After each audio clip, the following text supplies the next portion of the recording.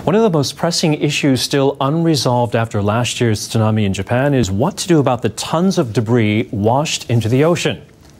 A Japanese survey team has left for the United States, where it hopes to come up with ideas to deal with the flotsam now washing up on the west coast of North America.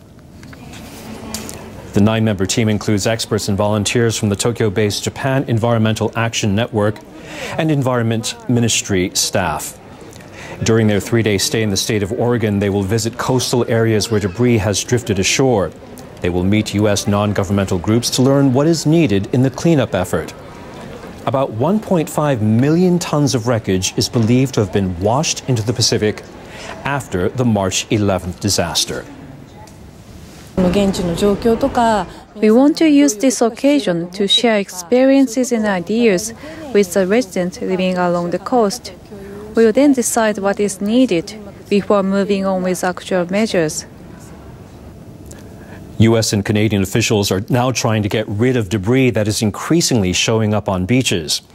Countries from which such debris is generated are not required by international law to remove the flotsam. However, the Japanese government decided to send the mission because of the assistance offered by the United States and other countries after the tsunami. A Japanese survey team has arrived in the United States to assess the problem of debris from last year's tsunami in northeastern Japan. The 9-member survey team includes Environment Ministry officials and staff from a Japanese non-governmental organization that deals with issues concerning marine debris. The team visited a beach in Oregon with local officials and members of U.S. NGO groups. Some of the debris that was washed away by the tsunami has started to reach the U.S. West Coast. The disposal of such debris has become a huge issue. The Japanese government intends to help collect the debris.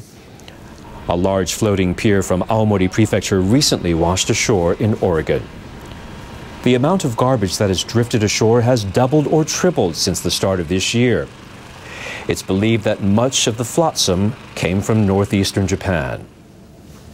We have fishing buoys, dock buoys, and miscellaneous items that have washed ashore over about, could say, a week or two. The survey team will stay in the U.S. until Tuesday to discuss the level of support that will be needed.